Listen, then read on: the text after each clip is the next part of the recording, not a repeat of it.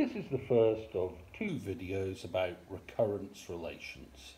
At a sequence which involves a linear recurrence relation. That means that the connection between one term in the sequence and the next is connected by a linear formula. That is, multiplying by something and either adding or subtracting by something. Okay, remember a sequence is just a list of numbers with some sort of connection. And a term just means a member of that. So for example, if we looked at this, this would be the first term. Now, quite often, which is a little bit confusing, we call that U0. Remember, we use a capital letter to show that it's a sequence, and this refers to the member in it. But the first term we tend to call U0. Yeah, so that would be the second one. U1, U2, U3, and so on, U4, that one would be. You know, and if you wanted a general term for that, we would use UN, where that little n is its position in the list. Now, sometimes we don't use the letter U, we might use another letter. For example, you could have called it T, so T0, T1, T2, and so on. Generally, if there's more than one sequence involved, they will use a different capital letter for it. Okay, now we said linear. What do we mean by that? We mean the connection for a linear recurrence relation between one term and the next is multiplied by something, and in this case add something on. If you look at all these are all times 2 plus 3, aren't they? And then if you look at that, 2 times 7 plus 3 will give me 17, and so on. 2 times 17 plus 3, 37. So in this case, it's multiplied by 2 and add on 3. Now, if you look at these, you can see that to get from U0 to U1, so U1 is just 2 times U0 plus 3. To get to U2, that's 2 times U1 plus 3, and so on. Okay? UN, and then the next term would be UN plus 1. You know, so if that was 10, 10 plus 1 is 11, and so on. Now, to connect these two together using this, you'd say that the next term is equal to 2 times the term we have, which in this case was UN, the term before it, plus 3. Okay? Alternatively, you could think of the term before that one.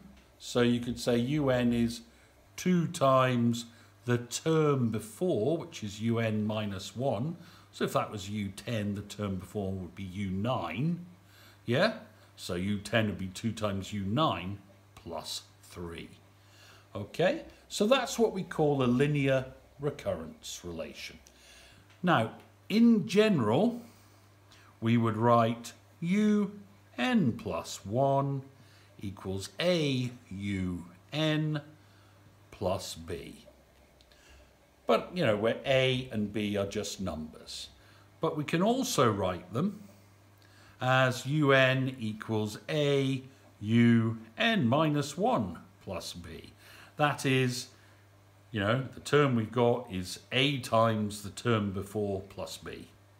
You know, these are sort of interchangeable almost. Okay, let's have a look at an example. For the recurrence relation, UN plus 1 equals 0.5 UN plus 2, where U0 is 8, find A, U3, and B, the smallest value for which UN is less than 4.2. Well, if we start off, if we're looking at A, remember U0 is 8, but U1 is going to be 0.5 times u0, which is 8, plus 2. And if we work that out, it gives us 6. So we've got that u1 is 6. And we just repeat the process, putting in 6 next time. So u2 will be 0.5 times 6 plus 2, which gives you 5. And then lastly, we wanted u3. So that's 0.5 times 5 plus 2. Gives me 4.5. Okay, so it's an iterative process. We put the answer from there back into the equation again to get the next term, and then the answer from that back into this equation to get the next term, and so on for as long as we need to. Now for B, we're just going to have to continue this process. Remember, we want this to be less than 4.2. So all we're going to do is we're going to look at u4 next. Now that's 0.5 times 4.5 plus 2. If we work that out, that is 4.25. Still too big. So we want the next one.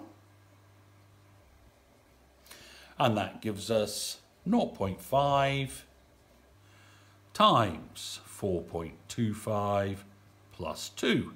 And if we work that out, it'll give you 4.125. Now that is smaller than 4.2, isn't it? Therefore, we can say the value of n that we want is 5. Now, if you want some practice questions in the Hodder-Gibson, which are similar to this, remember it's Hodder-Gibson, page 21, exercise 2.2. Okay, let's have a look at an example set in context. Here it says a patient is injected with 160 millilitres of a drug.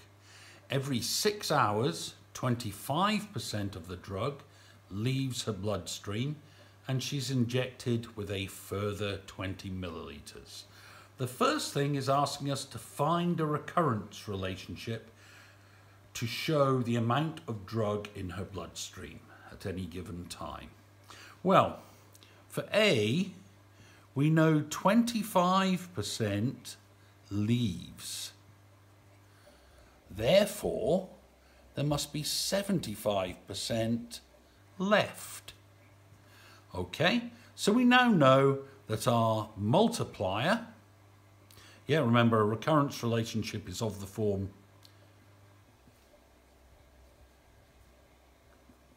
we now know our multiplier, which is the A, will be 0.75, which is just 75% as a decimal, because 25% leaves, so 75% left, which is 0.75.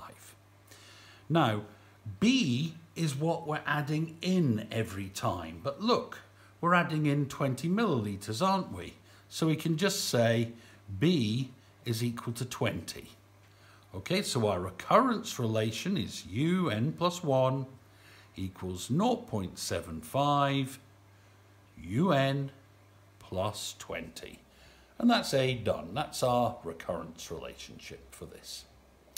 Now, the next bit is they wanted to know how much was left after 24 hours. Well, we know we start off with 160. That's because that is what they injected her with at the start. Now, to work out what there was after 6 hours, so after 6 hours, yes, we're going to have U1 would be equal to 160 times 0.75 plus 20. If I work that out, it gives me 140 millilitres. Okay, so after 12 hours, that's the next time we go through this iteration, this formula, we're going to have 140 times 0.75 plus 20, and if I work that out, it gives me 125 millilitres. So, nearly there. After 18 hours, that's going to be U3. Okay, we've got 125 times 0.75 plus 20, which gives me 113.75. Lastly, after 24 hours, U4 is going to be 113.75 times 0.75 plus 20, which gives me, if you round it, 105.31 millilitres.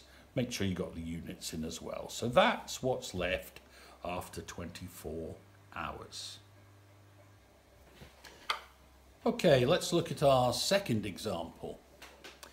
If un plus 1 equals aun plus b, and u1 is 4, u2 is 8, and u3 is 10, find a and b.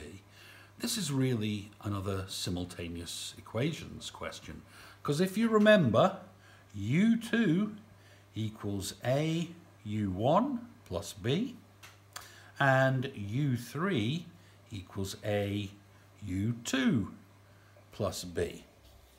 Yeah?